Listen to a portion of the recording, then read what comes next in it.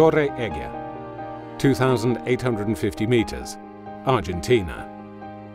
25th to the 26th of December 2011.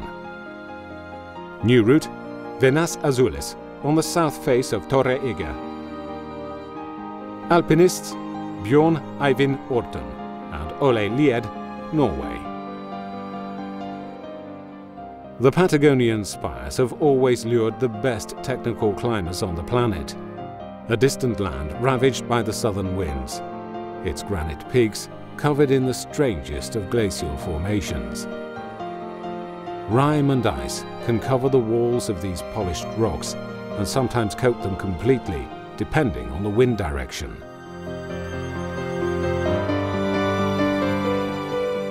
At the end of December, the entire wall of Torre Egger's south face was covered in ice.